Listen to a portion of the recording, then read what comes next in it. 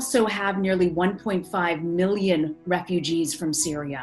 How does the refugee situation exacerbate all of the tensions that you're seeing right now within the country of Lebanon? Now the Syrian refugee, he will be agree to work in $1, $2 per day. The Lebanese cannot live like this because the Syrian refugee is living in a tent. He is able to take like less money, and the companies, of course, they will take the cheaper price or the cheaper worker.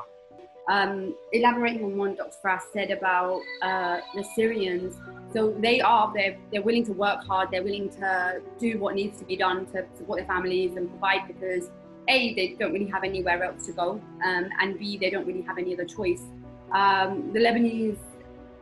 Generally the Lebanese population won't do some of the jobs that the lower paid workers will, but now they may not have a choice. So that is something that may come to change over the coming months, possibly years.